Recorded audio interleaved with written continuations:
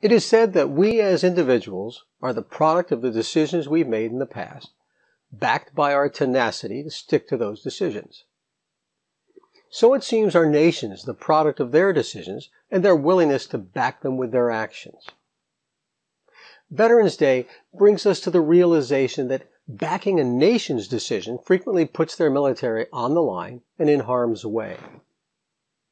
I recently had the moving experience of touring the battlefields at Gettysburg.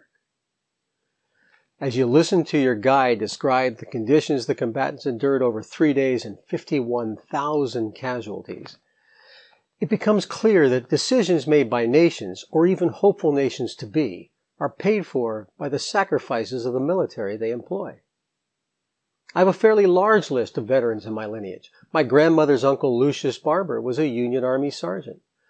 My uncle Pete Vreeland was career military and served as a military attaché all over the world. I've been blessed to have had 2 fathers-in-law who served active duty in World War II. Visitors to this blog will frequently hear me mention how fortunate I feel living at this place at this time. And I define it in the largest sense.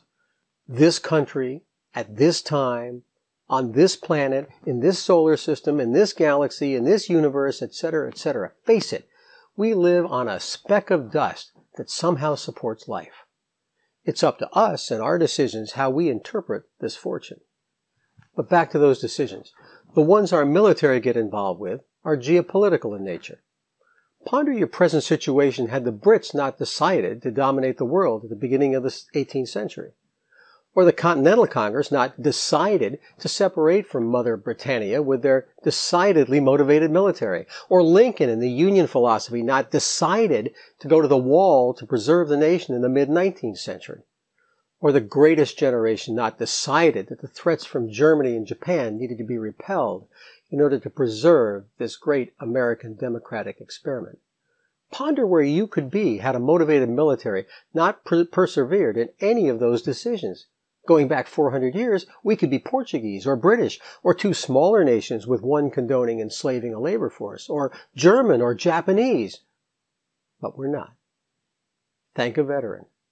Remember those who stand behind the decisions. It's Kim, and this is another moment of clarity.